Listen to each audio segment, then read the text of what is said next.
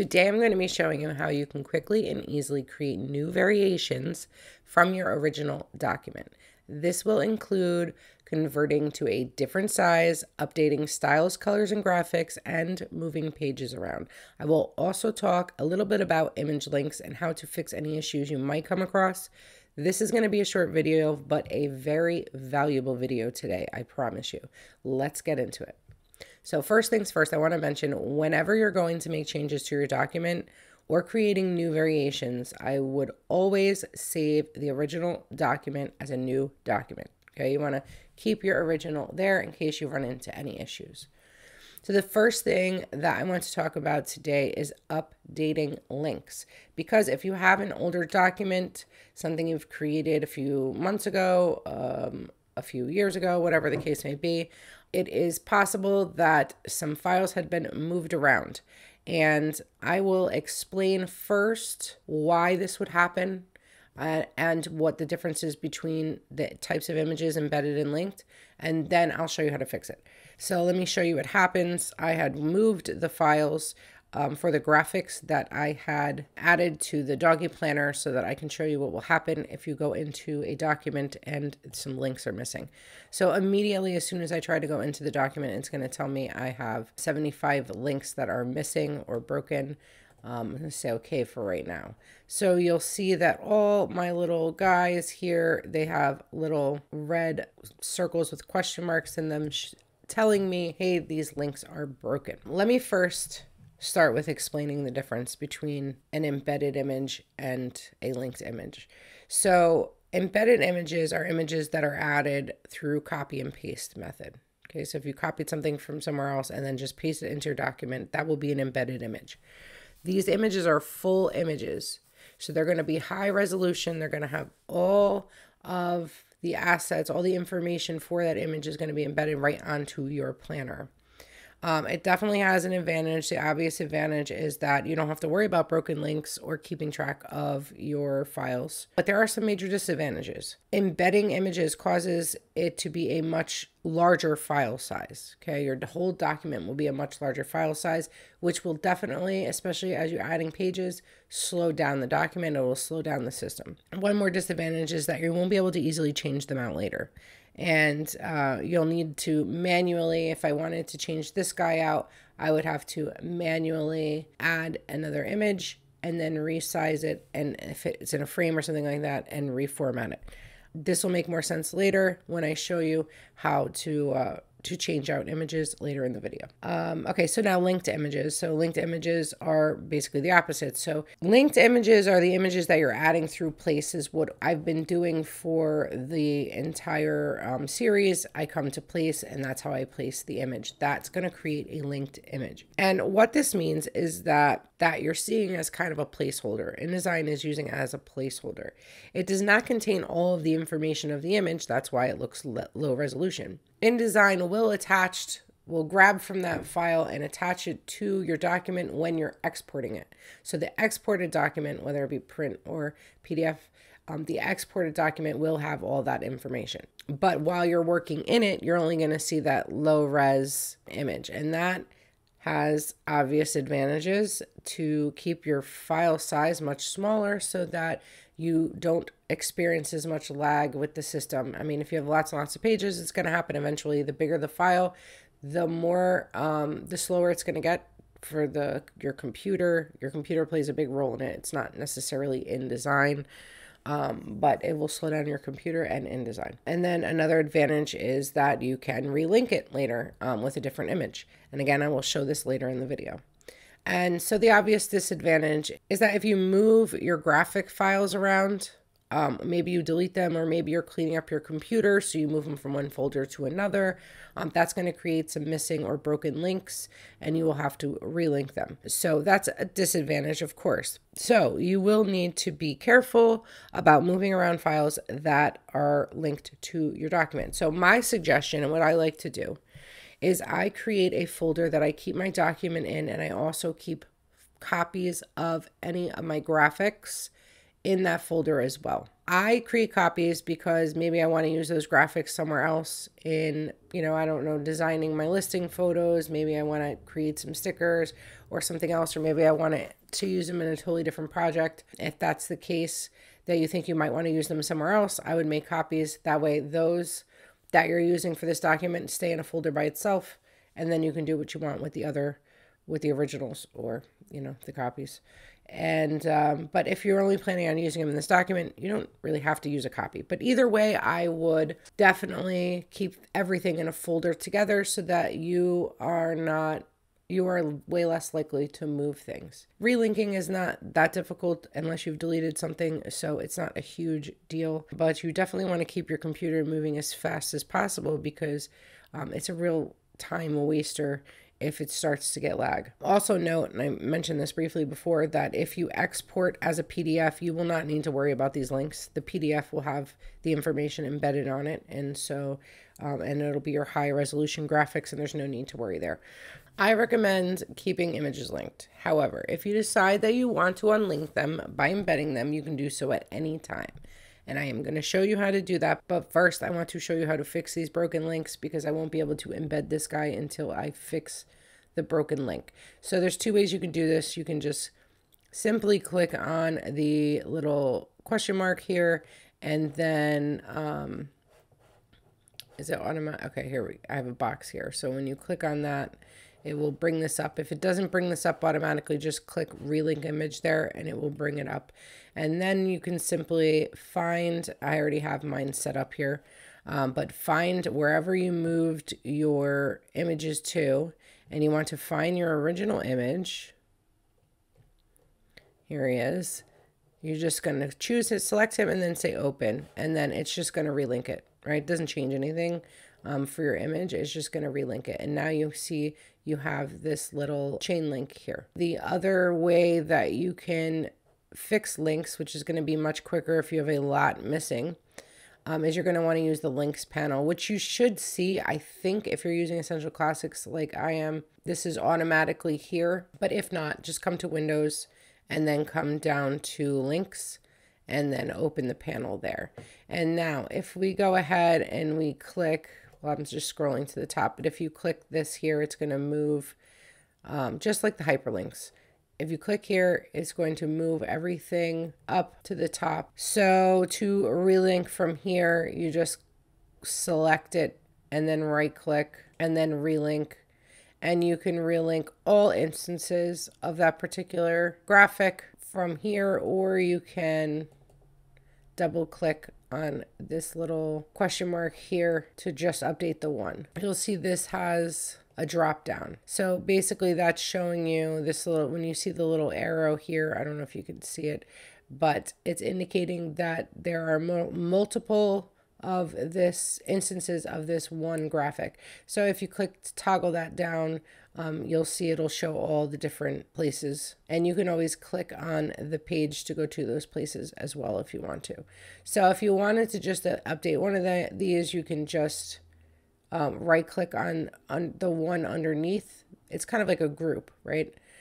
So you, and then right click and then say relink. But if you want to do all of them, which is, usually what you would want to do, I think, then you can right click on the top of the group and then relink all instances. And then it'll be the same. You're going to go and find your graphic that you want to replace it with.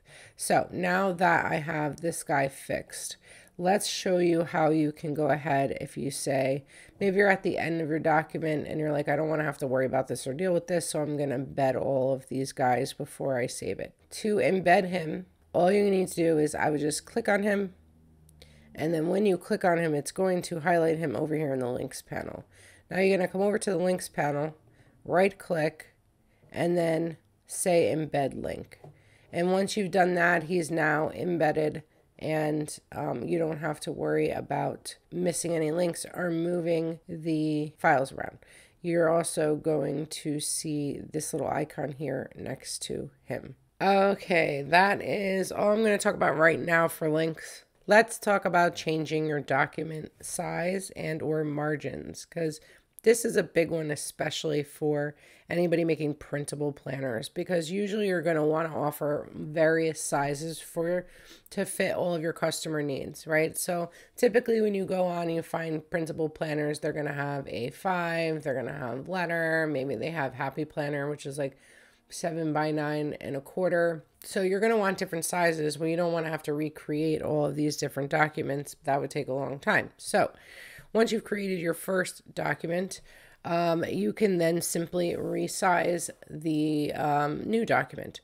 And let's go ahead and add some. I'm just going to insert some random pages here so that I can show you how this will work. Let's do the year at a glance. That's fine.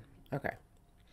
All right, so we're looking at our document here. This one was set up as 7 by 9. So in order to change the size, you're going to come up to File, and you're going to come down to Document Setup.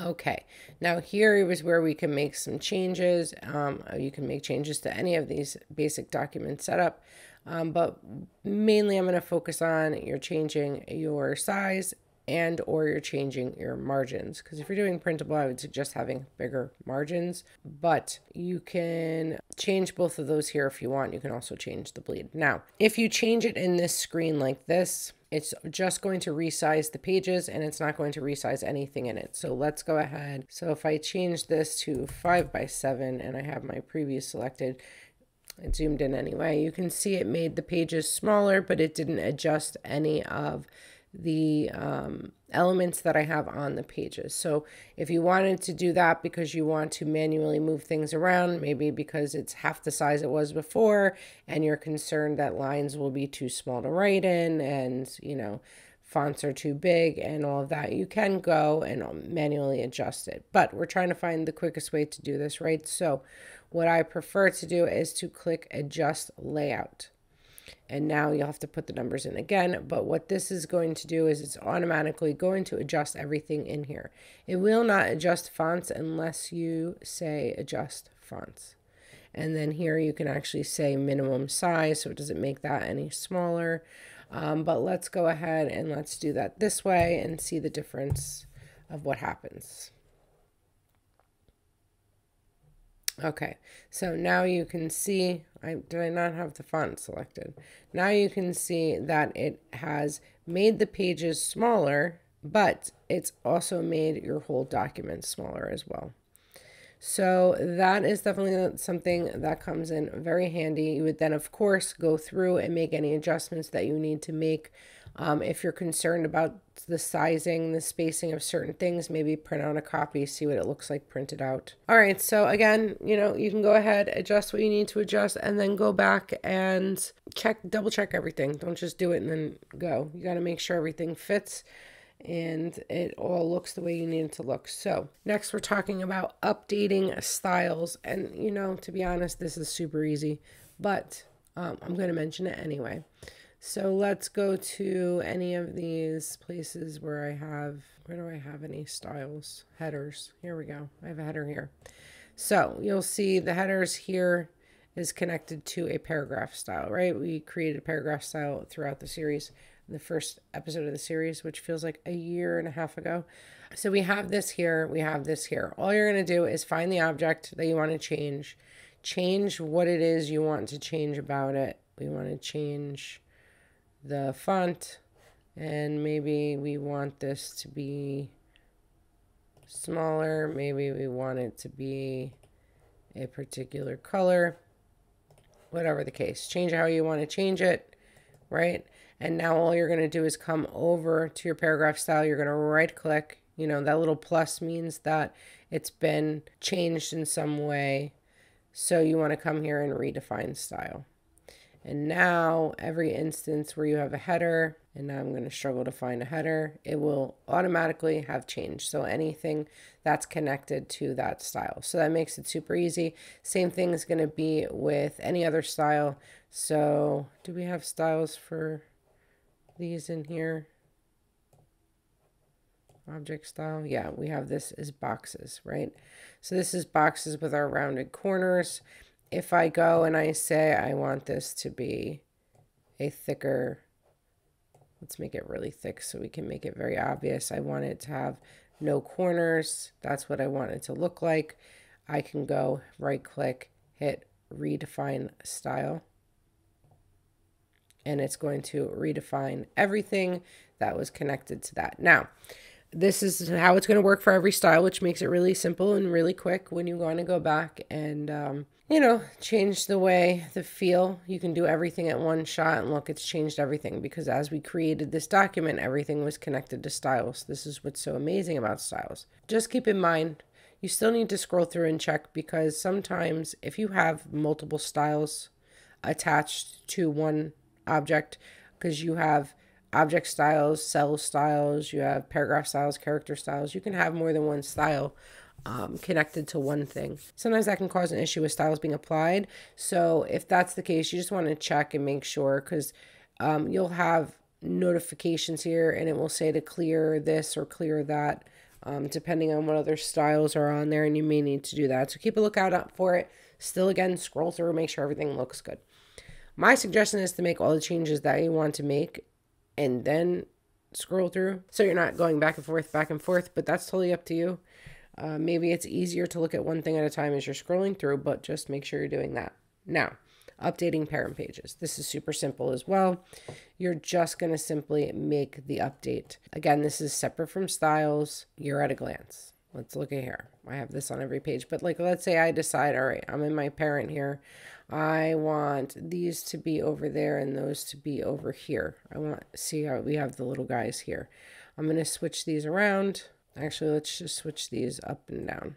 I'm going to move this here, move this up, and then move this guy down here. Just moving around to show you how that works. Now, when I go to my document, I was in my planner page and I changed it. I don't need to do anything. I don't have to redefine anything. I don't have to save anything. It will just make the changes. See, now we're in the document and all of my little guys are at the bottom, and that's it. That's as simple as it is. Just keep in mind that if you've overridden anything here, then that is not going to update. If you, like we showed in the last one, if you overrode these because you're like, hey, I need to change these dates, and maybe I'm going to change this to anything so that you can see here, right? So that's only on that page because I overrode that. That's only this page. If I come over to my parent page and I say I want to make this March, April, yeah, I'm not spelling, that's fine. Okay, when we come back to our document, it's changed on all of these, but it hasn't changed on this page. And that's because I overrode those. So just keep in mind that that's the case. So when you update your parent, scroll through any pages you know that you have objects that have been overridden, and just make sure nothing looks funky there. Only 3 more things to show you really quickly, but the next one is really, really cool. And this is how you can change all of your colors in your document really quickly, just at one time. If you have a bunch of colors in your document, let's see what color this is. This is pink, so we have the pink color here. If you have a bunch of colors throughout your document, and let's say you're creating a variation or you just want to change the colors the next year, you don't have to go through every parent page or every individual page and do that. So let's say you have 6 colors that you use throughout your planner. You can change it all in a matter of 2 seconds. So first thing I would do is I would create color swatches for the new colors that you want. So now all you're going to do once you have your new swatches in there is you're going to come up to edit, and then we're going to come down to find and change. All right, you're going to make sure you click on color over here. All right, and now we're going to find the color we want to change, which we already know is our pink swatch. This is also another reason why it's really good to keep this cleaned up. These are colors in the document that I didn't create swatches for, by the way. So we're going to change our pink here.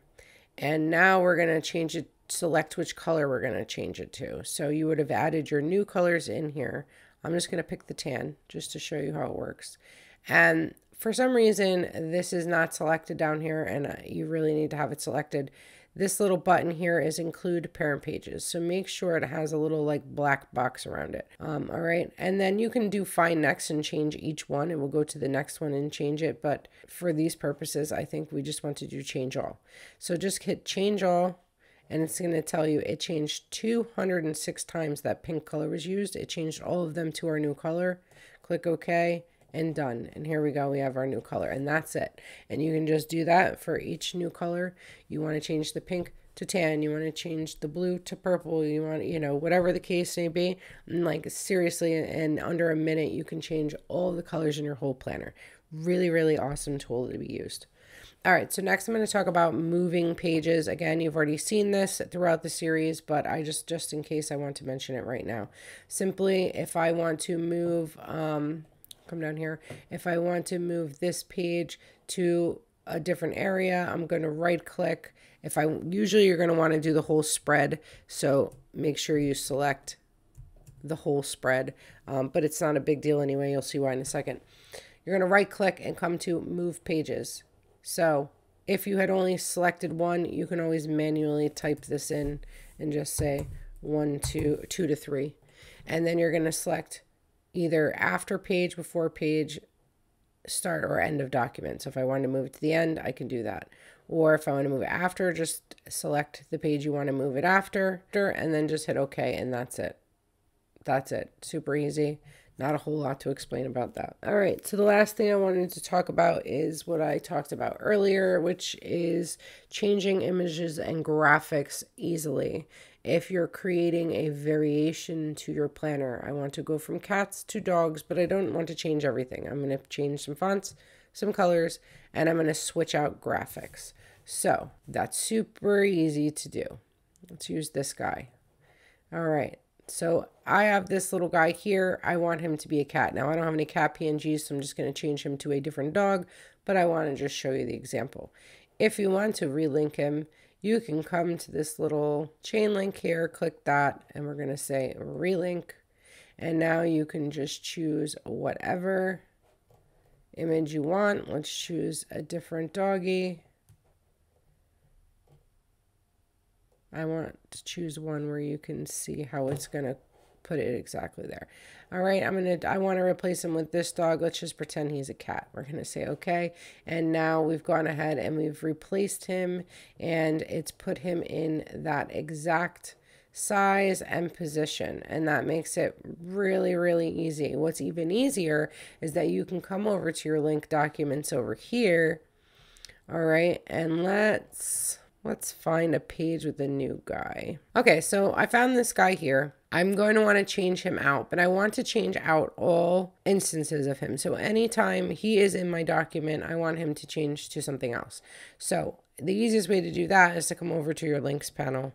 And if you remember, I said that this little arrow indicates that there's more than one. So there's 2 of this guy in this document. And if I toggle down, it will show me, where they are. So if you want to change all of them, just make sure you have the main part of that group selected, and then we're going to right click, and then we're going to say relink all instances. And now we're going to get our box again, and we can go ahead and we can select a different guy. All right, well, we'll just change him with this guy. And so we're going to change him with this poodle guy. We're changing this one here, and I'm going to click OK, and it's just going to add him in there. And see, it's added him in there. Now, the transparency on here is down. It's added at the same size, the same location, the same transparency, and everything. So you can see, and it's changed it on every single one of these. So you see how much time this could save you if you're just creating variations and you're not wanting to completely redo your whole layout. Because if I had embedded all of these and I needed to add a new image, I would have to copy and paste the image or place the image in here. I would have to resize it to the right thing, line it up here, and then bring down the opacity. And then I would have to do that for all 3 of these instances, all 3 of these pages. So it's definitely a lot quicker to do it this way. And again, once you do that, it's not perfect. There might be occasions where the picture's cut off a little bit or something like that, depending on the dimensions you're working with. So still make sure you go through and make sure that no adjustments need to be made, but super, super quick. With all of these tools in InDesign, you can quickly very quickly make lots of variations of your planners and add a ton of new planners to your store in no time. Between changing the colors all at one time, changing your styles so all of that changes at one time, being able to switch out your graphics all at one time. All of that is amazing. The only thing you're really going to need to do manually is if you want to actually change your layouts around. But other than that, everything else is going to be super, super quick and super easy. So I know this was a short video, but I hope that you found it helpful and that you find lots of success in your planner business. I do have one more video in this series. It's bonus video number 2 or video 20 of this series, which is for those of you that plan to make physical planners yourself at home. There's many, many, many advantages to making planners yourself at home, but there is one large downside, and that is having to try to figure out how to make all the different parts that make a planner. So in the next video, I'm going to show you how I create dividers and covers for my planners. I will show you laminated covers and a hardcover, and then I will show you how I make dividers using my silhouette cutters. You're definitely not going to want to miss it, because I can promise you that when I was doing the research to figure out how to do this, I couldn't find anything that would pass as professional looking, and I had to figure this out on my own trial and error, and I am being silly enough to share it with you guys. So make sure if you're making your planners at home, you check out that video. And if you are not making your planners at home, I will see you in the video after, because this is it. This series is over after the next one. Whew. So good luck to you guys. I hope you make lots of money. Please leave notes in the comments and let me know how you guys do. And good luck to you, and I will see you in the next one.